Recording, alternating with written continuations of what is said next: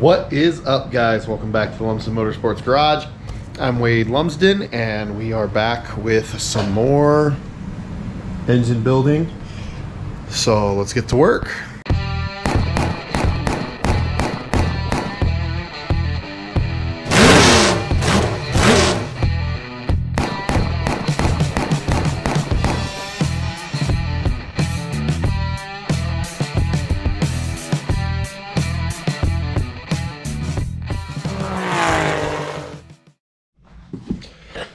Alrighty, so in the last video, I talked about cleaning up pistons, inspecting pistons and stuff like that. I'm all cleaned up. You can see I just used some brushes to get everything cleaned up. I also used a little bit of a wire brush to get piston faces cleaned up, get carbon off and stuff, and inspected all those and all that happy stuff. We will talk about like orientation and stuff like that when we actually go to install them.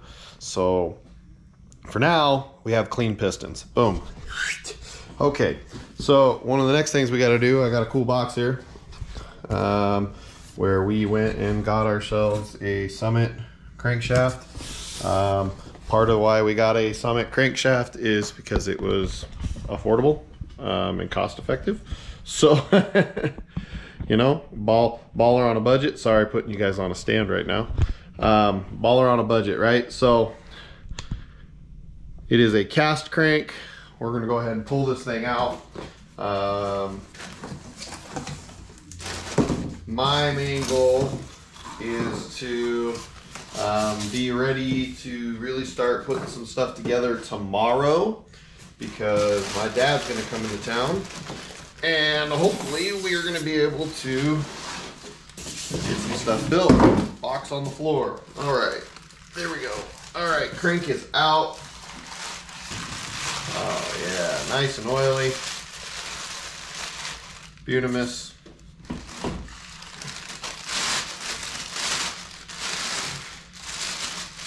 Get her out of the bag. All right. Nothing particularly special about this crank. It is literally just the cheap cast crank.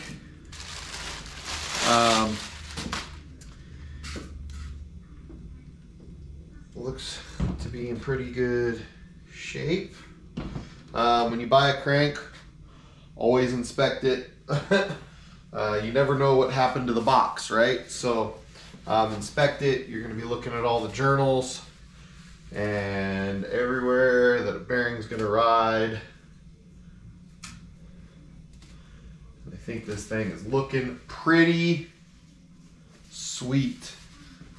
Yep, pretty sweet. So one thing we're going to do here, I know usually for a race motor you would balance, you know, get your crank balanced along with your the whole rotating assembly, right? And there's lots of videos out there on YouTube on how to do that, and to make, you know, really high revving race car motors and motors last longer. And you know, it's a good thing to do. It's not a luxury that we have, and we've built lots of motors where we've just, you know, put stuff together out of the box. Again, this is an assembly. I kind of said something about it at the end of last video, difference between engine builders and engine assemblers. At this point in time, we're kind of just going through assembly because, you know, machine time and all that other happy stuff, it does not allow for us to get a rotating assembly balanced and stuff. So one thing that you should definitely look at when you buy a crank, other than making sure there's no damage and pulling things out, or even when you get your crank back from the machine shop, okay, there are a bunch of oil holes. Okay, let me grab you real quick. Keep pushing the wrong button when I do that. Bunch of oil holes. Okay, we're talking about these all throughout here. right? You want to make sure that those are clean. And many instances, those will still have lots of junk in them. So just take your little wire brush and go through all of those, or a piece of welding wire or something. Just, you know, shove something in there, right? Shove something in there to make sure it's clean. So when they machine these, you know, sometimes junk gets down in there and it doesn't necessarily get cleaned out. And if you want to ruin your build as fast as you possibly can, that's one way to do it. Because if you already got metal clogging up these holes, then you're not going to be lubing up your bearings, right? So your bearings are not going to get properly lubricated. And you're probably going to spin a bearing or create heat, or, you know, create all those wonderful issues. So make sure you run something through your oil passages. It's not like a major process or project to do, so it's really good to do that. At a bare minimum, I would expect you to at least take some air and blow them out, right? Like that's a thing. So again, this is just really simple. And this is just kind of my preliminary cleaning before I actually completely clean this up, and we try to put it inside the block. It's over there behind you guys. So and I just go down the line.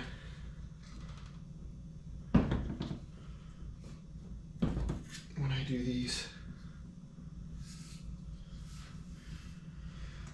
and definitely do this if you're using something used too, right? Because you never know what metal got stuck in there.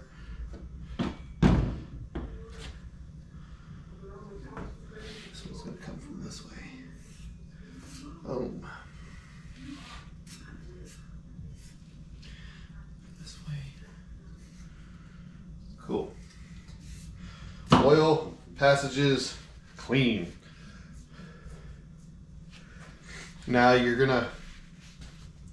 can clean all the oil that's on it up with, you know, brake clean in a rag, or hot soapy water.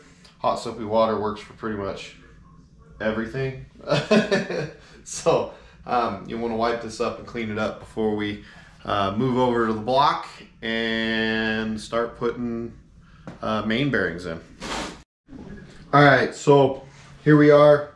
Here's our block, all cleaned up, cam bearings, looking beautiful.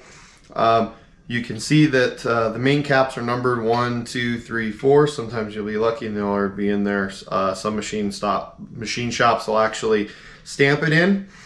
But then when you pull a main cap, you'll see there's an arrow that always points towards the front of the block this way. So that's awesome. And then you'll see kind of like in the last video when we talked about the cross hatching, where the rod bearing goes, the cross hatching here. So what we're looking at here before we install main bearings is kind of the same deal over there. Now I've already gone over this block. The machine shop did a fantastic job cleaning everything out and making sure everything was ready to rock and roll in that aspect. And actually everything was super clean. So I'm going to take all these caps off, and then we'll start getting bearings put into the block. One of the questions that I've seen asked numerous times is what lubricant do you put down on the block surface or on the main cap surface, right? Like, what lubricant do you use for your bearings? And then, oh, do I put oil here or here? And the answer to that question is no, absolutely not. Do not do that. Don't put oil on this surface, or even when you're doing your rod bearings on the steel surface, right? Because what you're trying to keep the surfaces that move lubricated. These should not move. If these are moving, if your bearings are moving in here, you're spinning a bearing, and that's bad.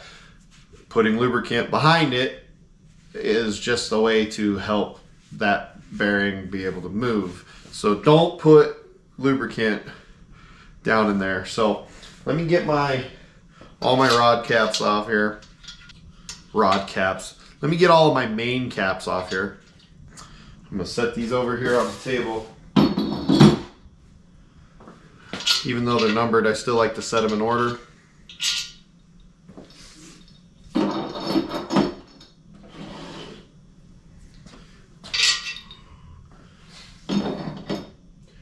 There we go. There you have it. Man, this thing looks great. For grins and giggles, we're gonna take a rag. I'm gonna wipe the inside of this real quick, just for grins and giggles again. When you get your block back from the machine shop, you'll probably want to wash the whole thing, soap and water. I mean, just get all of the dirt, debris, grit possibilities out of it. So, but I also, as we build, everything that I build into next gets cleaned again. Everything that I build into next gets cleaned again.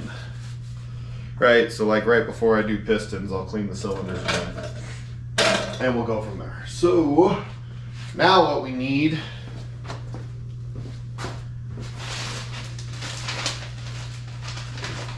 main bearing. Alright, so something you'll notice here. You get your main bearings, and one half of a set of bearings is going to have a hole in it and probably a nice little oil groove, but definitely going to have that hole in it. And then if you look down on the block, you'll see that there's holes in the bottom portion of the block. The caps don't have that, right?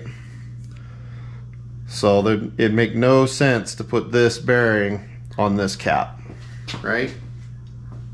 So what we're gonna do,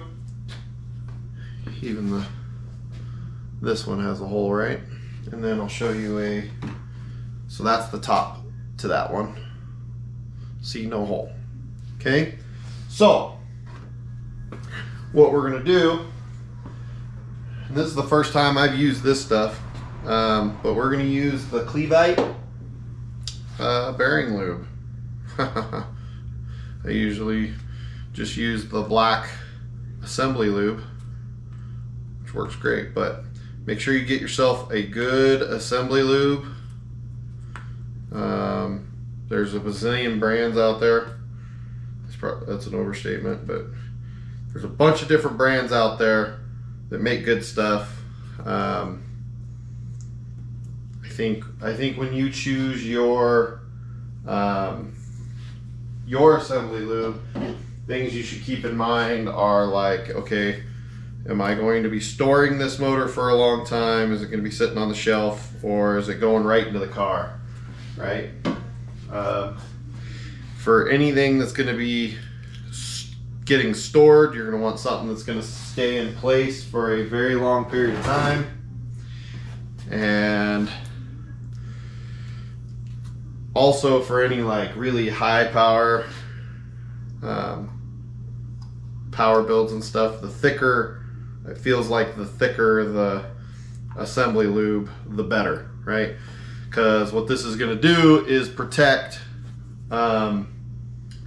protect your crank and your cam and all that stuff. It's going to protect everything until oil actually gets flowing and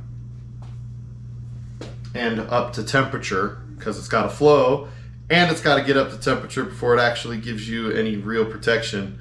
So it's going to protect all of your bearings and all of that stuff until your oil is up to temperature and is flowing properly during your break-in process. So make sure you're doing that. Now, I like to make sure that my fingers are good and clean before I start getting crazy, but going to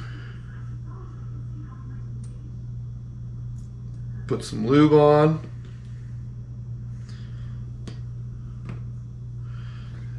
And then use my finger to make sure it's on there nice and thick. Man, I paid my taxes. I should use more. There we go.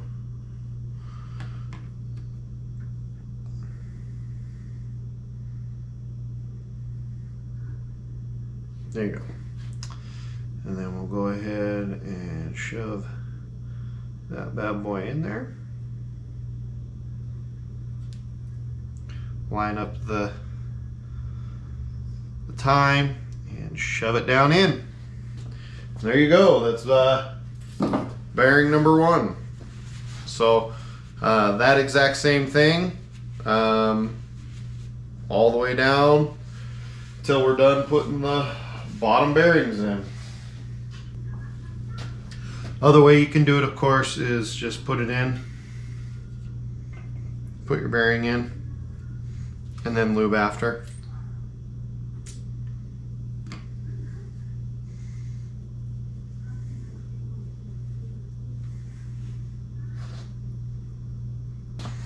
Make sure you line up when the holes are offset, and this goes for any motor. Make sure you line the holes up, your oil holes. This one's offset. Should line up because of the tangs anyways, but you know, I don't know if they're all directly bottom center on other motors, so mostly do small block 350s. So there we go, in place. Then we'll throw some more lube down.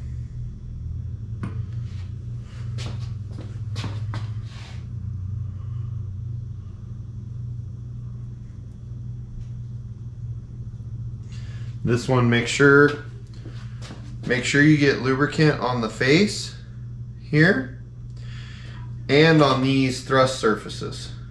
You're going to want lubrication on these thrust surfaces as well.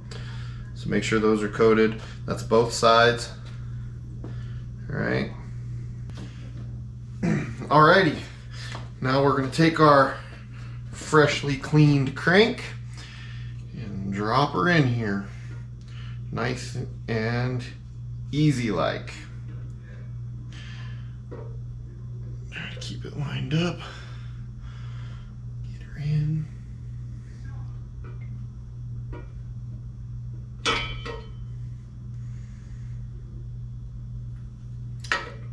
Square.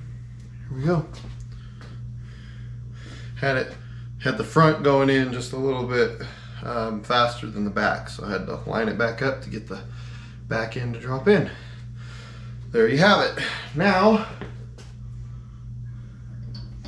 I've already put the bearings on the caps. Now I just got to lube the caps and put them all in their places.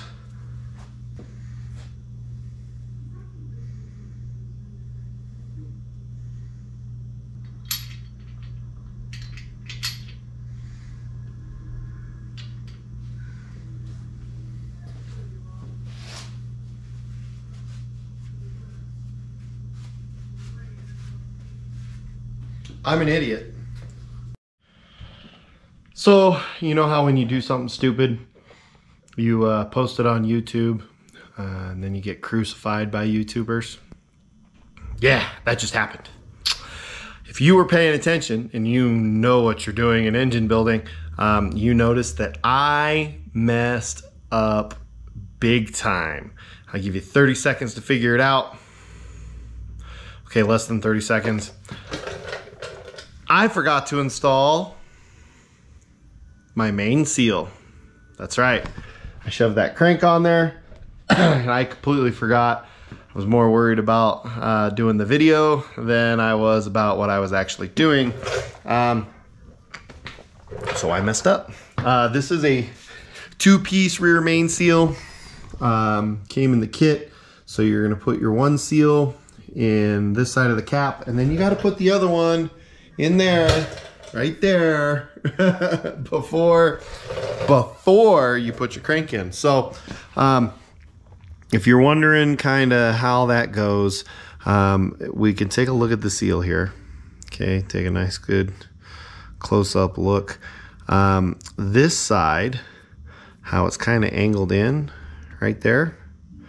Yeah, let me see if I can set you guys right here and we can talk this through. Okay, so this guy right here, you'll see that there's kind of a, maybe you'll see it right there. Okay, this part right here is a little bit larger, kind of more pronounced than this other side here.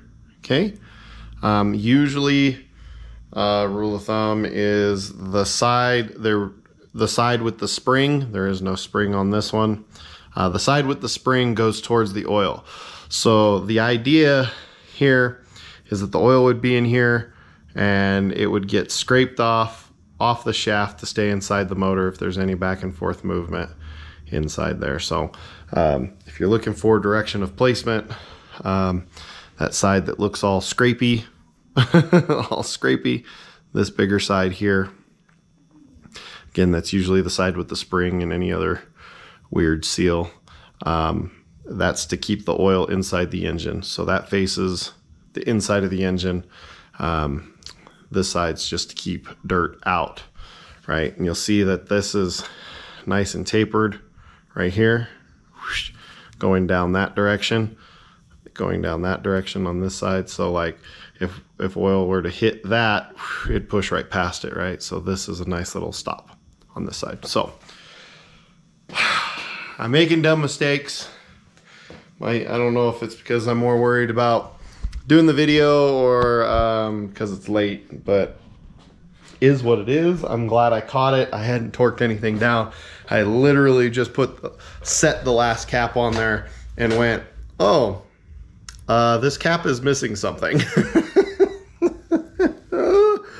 Oh boy, oh boy. That's why I usually don't do a how-to, like, because I'm not really great at how-to videos. I show you how I do it, and when I mess up, I hope you learn from my mistakes and you don't do them yourselves. So try not to crucify me too much because I did mess that up. It is what it is. I'm gonna pull this crank out real quick, get this seal installed, and then go right back to where I was, and then I'll be able to start torquing these bolts down. Yeah, my bad. One more thing on these seals, I never like to install them dry. So I'm gonna get a little bit of engine oil once I get them installed in place, and I'll put a little bit around the seal lip here. I guess you could do that with your assembly lube or whatever, but I like to use on seals like this, I like to use engine oil. So don't forget to do that. All right, I guess one of the other little things I forgot to show you is the right here on this 2-piece rear main seal. I'm gonna take a little bit of RTV. I'm gonna put some right here. Okay. I dipped my finger in some oil and I got a little bit of oil on the crank, so I mean that should keep that from sticking. Some guys like to put a little bit of grease up there just to make sure the RTV doesn't stick to it, so when it dries it doesn't like tear up the seal and stuff. But the goal is just to get the RTV right in this spot right here, not getting crazy or anything, just to help it seal. And I think that's dependent on the seals that you get, right? Some seals need it, some seals don't. According to my destructions, my seals need it. So I think almost every seal I've ever used, I've done that. So yeah, just wanted to point that out before I put the actual cap back on. You can actually come to this side, to the cap side, and put some right here and then set it on, rather than trying to do it over there next to the crank. So another thing to look for. Man, it's crazy all the little things you you just forget, I guess. Anyways, now we're to the point where so got my seals in, got my bearings in, everything's all lubed up, and we are to the point where we're going to tighten the main caps down. So you get your 5/8, and I like to just run everything in by hand until it touches, and you usually start in the center and go outwards, but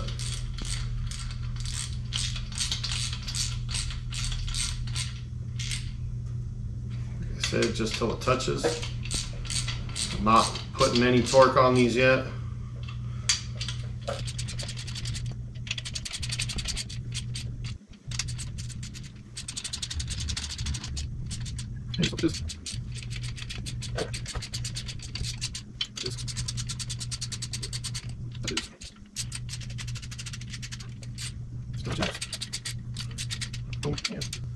Boom. All right, now it's time to bust out the torque wrench. All right, so to the point where we're going to torque this down. The torque for the main cap bolts, I think with stock bolts, it's 70 foot-pounds, but you always want to torque it in stages. So I think you can do it in 2 stages. I always do it in 3 stages. So first round of torque that I'm going to do is at 30 pounds, and then I will go up to either like 55 or 60, and then I will do my final torque at 70. So already got my torque wrench set at 30 pounds, and I kind of said it earlier, but I always torque these from the center out. That way it kind of it seats the crank just a little bit better. So let's have at it.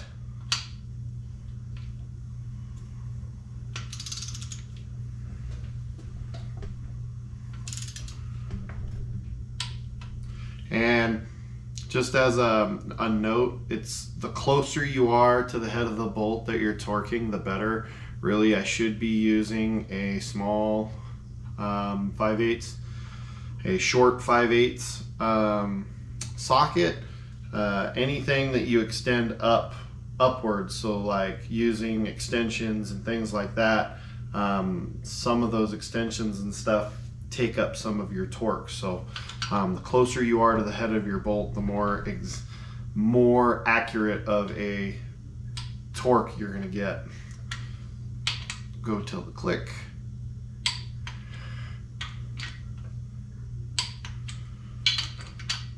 I usually do the long or deep socket just to get away from my work a little bit, but I understand that it's more accurate with a shorter one. Yeah, I already did that.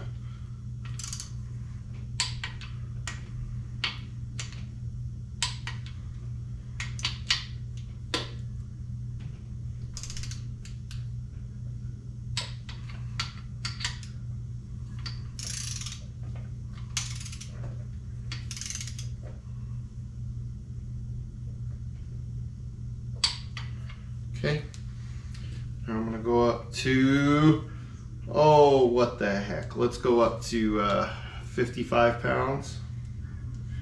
It's 30.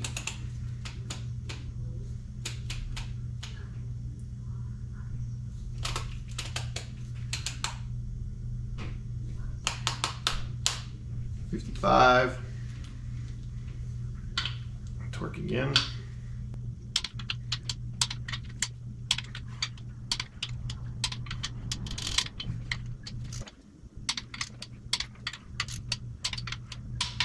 Awesome. Now we'll go to our last setting of 70.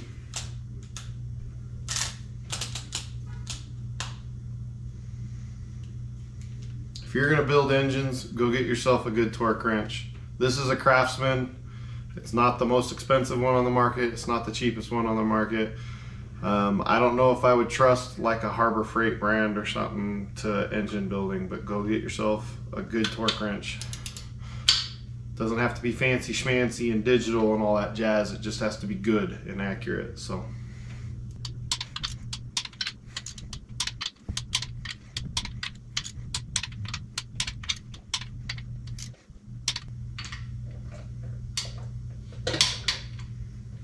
All right, our crankshaft is in. Make sure you zero your torque wrench out. It's gonna be sitting for a minute.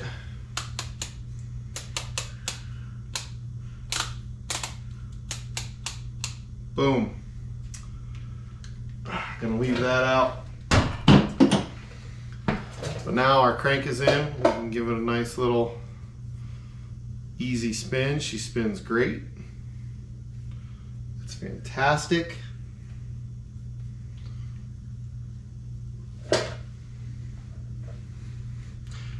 I'm getting excited.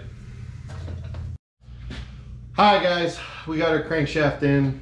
That makes me happy for tonight. We'll call it quits there. Man, I can't believe the mistakes I made, but you know, I've never built one with the distraction of trying to make a video and all that stuff either. The important thing is that you catch those things. And so like right now is a good time to go, okay, did I do this right? I got the crank in, I put all the main bearings in, they all have lubricant, fantastic. Put the rear main seal on after I missed it, but got the rear main seal on, and all of this is torqued.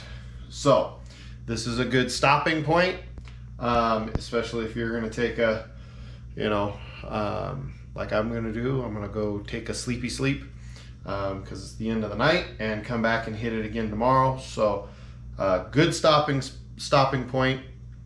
Make sure everything's torqued. You either leave everything torqued or you leave everything not torqued. Like, it's not, I'm just, in my opinion, I like to leave them all in the same state, not like, oh well, I torqued half it and then forgot to torque the other half. Yeah, and then you forget it when you go to put the dang thing together. Wow, later on, it's late. So all right, we're gonna stop here. Don't forget to like and subscribe. Any questions, comments, concerns down below. I know there's probably going to be lots of comments about my little mistakey steak I made, but that's all right. I'm not the type of guy that's going to edit that stuff out, so that's why I try to say it's not really a how-to. It's just kind of, this is how I do it and things to look out for as I'm going through it. So thanks for watching, guys. I really do appreciate it. Don't forget to check out the Lumsden Motorsports Facebook page. We're really gonna start hitting this hard. We're gonna do another video tomorrow where we start installing pistons and stuff. So we'll show you the whole thing all the way to complete, and we'll get it put into the modified and hopefully get to go race. The next race is in 3 weeks, 2 weeks, 3 weeks. I race in 3 weeks. So 3 weeks from actually yesterday. So got to get this thing done, got to get it in, got to get it tuned up, broke in, all of that happy stuff. So starting to run out of time, but hopefully going to make a whole lot of headway. So I'm going to go ahead and take a big black trash bag and cover all this up to keep any dust, dirt, debris out of it while it's sitting overnight. And we're gonna call it good. So thanks for watching, guys. We'll see you next video. Man, I feel like I'm doing a lot of these afterthought videos. Okay, so in installing this rear piece main seal, I did think about the way other people install it, and I'm pretty sure there might be a lot of comments down below on how they install a two-piece rear main seal. Yeah, so remember how when I shove, first off, they do it right the first time. Secondly, when they put their two-piece rear main in, they put that bottom one in down in the block. Sometimes they'll shove it down just a little bit farther, like that, on one side, which will make it, which would make it pop up on this side, right?